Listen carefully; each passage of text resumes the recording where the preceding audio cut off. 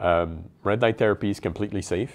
So for example, as a modality to treat mild arthritis pain, it works, it's effective, and there are no side effects. There are no known side effects, as opposed to drugs, where you take medication for pain, there are multiple side effects and risks associated with that. And it's the same for skin treatment, it's the same for any treatment. The only areas where you might want to be maybe a little bit more careful, I would say, are the eyes, mostly with near infrared light.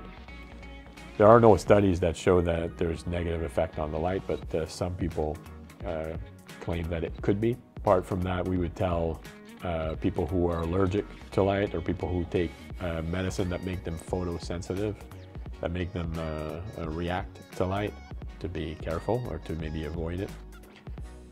But that's it, so anybody can use it. It's completely safe. So if you follow the guidelines that are provided by the manufacturer or the brand that provides you with your device, you should be fine. There's no reason why you should be worried about that.